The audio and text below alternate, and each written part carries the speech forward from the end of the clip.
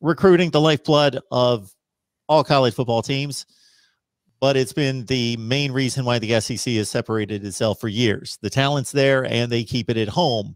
The dead period has been extended, and if anyone's not familiar with the dead period, it's basically the time in which players cannot visit campus, and that has been extended due to COVID conditions in the past, and now we just understand here in the last 24 hours that it's been extended now, Brent, to May 31st.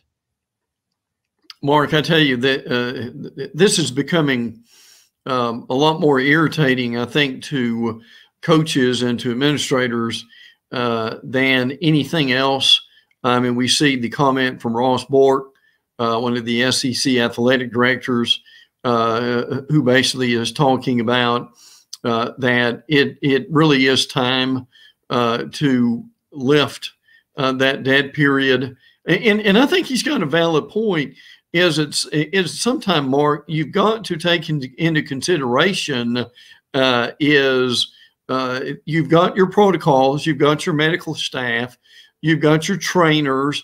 And look, if you can go through an entire football season, why can't you go ahead and open this up? Look, I understand the risk if you've got families coming in, but I frankly think Bork's got some logic to this, Mark, and it's at some point let and begin this process again. Now that they will be careful with social distancing and mask and the whole 9 yards, but and I think a lot of these coaches are saying we're going to really be doing these players a disservice if we can't start this certainly now by June the 1st. Mark, would you have ever believed that it would have been over a year, basically, to go with a dead period? So we've gone from being careful, but now the people are really questioning this committee of really how do they understand the process, and why do they not let the schools use the expertise and the professionals they've got and get this process open again?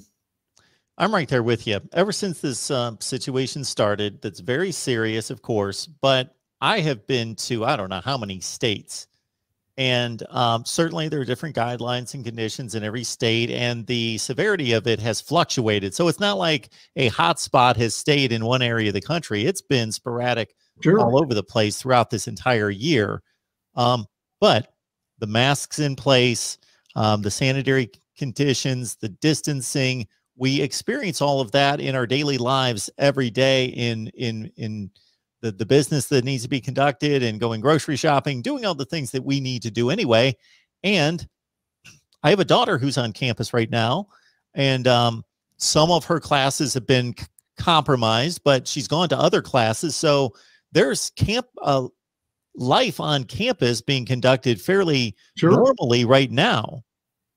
Yeah, I agree with that. And that I know they need to review it. And I just thought at this point that they would go ahead and open it up so that the coaches could do what they need to do.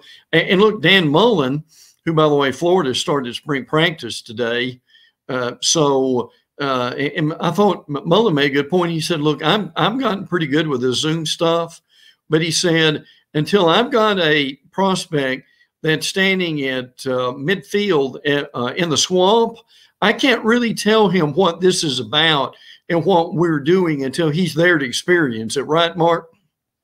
It's the most important decision that most of these student athletes have made to date in their lifetime. Right. I don't think there's any question about that. And one of the most important that they will ever make. And many of them have had to make it in this 2021 class without ever being on campus and dealing directly with people and seeing just having that experience. It's already a step of faith doing what they're doing. Yes. Even when you get those visits in, you're entrusting your potential career, whether that be just for the 3 to 4 years in college, your studies, and then your potential profession, whether that be on the football field or otherwise. it's dedicated to what decision you're going to make there. And it's just not an informed decision. We're always encouraging young people to make informed decisions. Yeah. Well, Right. we're taking that away from them. Well, Mark, it's almost like, would you buy a car or buy a house without really looking at it?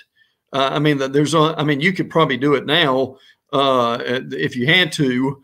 The way that the cameras are and the video that we get, but I mean, until you're in there, it's not gonna be the true picture of what's going on. And look,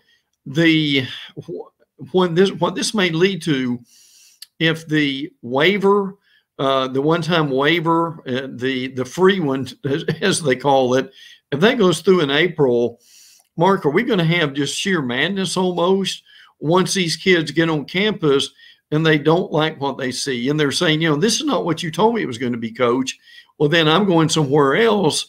My concern with this, and this may be something that won't happen, but my concern, Mark, is could we have more transfers going on because of buyer's remorse, shall we say, than we ever would normally have if the kids could be on the campus?